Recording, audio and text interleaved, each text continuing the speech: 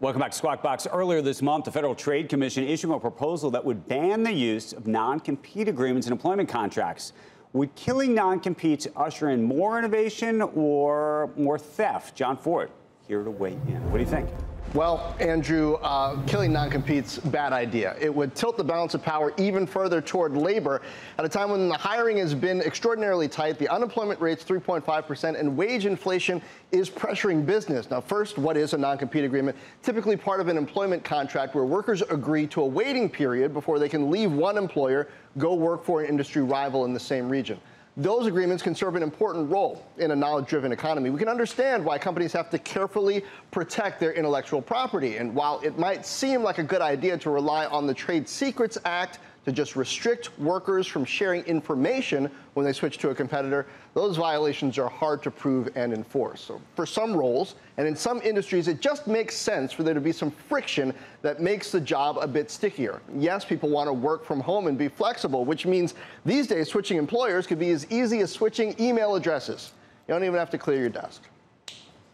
Okay, but just to understand this, is this really about protecting secrets more, do you think? Or is this more about people who don't want an even more competitive labor market, if you know what I mean? Yeah, well, on the other hand, Andrew, non-competes are just a crutch, unnecessary. And you know what proves it? California. Non-competes are unenforceable in California. And if non-competes were so effective, you'd think Silicon Valley companies would be hemorrhaging secrets. And yet Apple manages to design the world's most profit-generating computers and consumer devices there. Somehow employees don't get poached by rivals and leak the blueprints. So at their worst, these non-competes do two things: prevent price discovery and salaries and stifle innovation.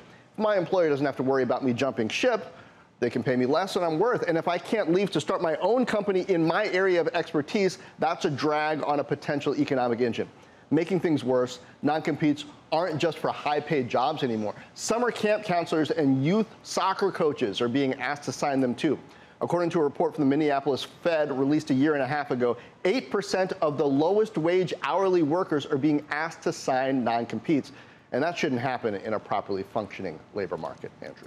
Okay, should the FTC get to decide this on its own? Do you think somebody else should? And let me just throw another one at you. Should there be a cutoff in terms of pay?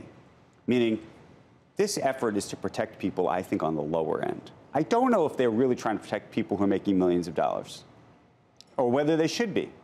Well, what this study from the Minneapolis Fed also found is that people on the higher end are actually getting wage benefit from non-competes because they know, hey, if I got to sign this, that's going to create friction for me. So, hey, you got to pay me more. And then I've got a cushion if I leave and then want to go somewhere else. So, you know, a big part of the problem is happening at the lower end. The question of whether the FTC should be doing this, I mean, we already know that they're going to get sued if they try to really pursue this. Chambers already out there saying they're going to. Yeah, ideally, legislation handles this sort of thing, but, you know, Congress getting things done. We got to go, but Sternlich, what do you think?